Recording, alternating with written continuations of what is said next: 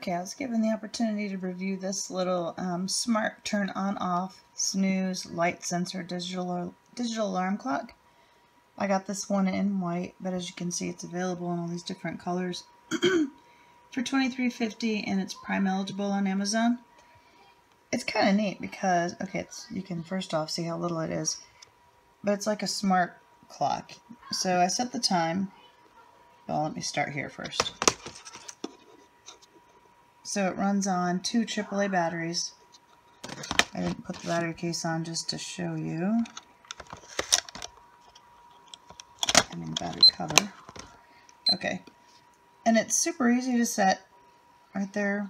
That's how you do it. Hit set, hold it down, and the clock will start to flash, and there's the hour and minute hands. And right there's the off and on switch for the alarm. But the neat thing about this is, okay, there, it's showing the time. You flip it over, it automatically, it's on. The alarm clock is now on, and you see I set the time. The alarm for 8:23, it just went off, and I have a recording of that too. But the way you set the alarm button is simply by using the hour and minute buttons without pushing set first. If you just push the hour and minute button, that's how you set the alarm time. And the alarm is on when you have on facing up. And you just simply hit this and snooze comes on.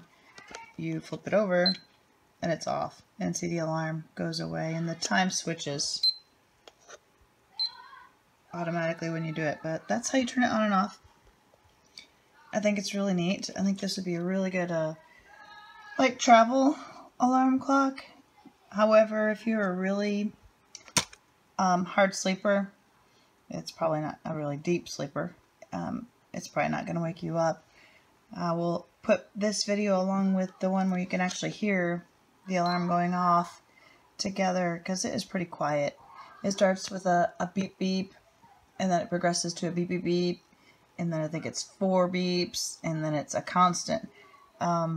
But it doesn't get any louder. And I don't think it's very loud to begin with, honestly. So, but it's a good idea. I think this is really neat. Super easy for like kids to use. But I know my boys, they sleep through my alarm clock when I have it on radio. When the beeper goes off and it's really loud, they sleep right through it. So I know this wouldn't work for them, but it might work for others of you. So I will put the link below so you can check this out if this is something you want to try out.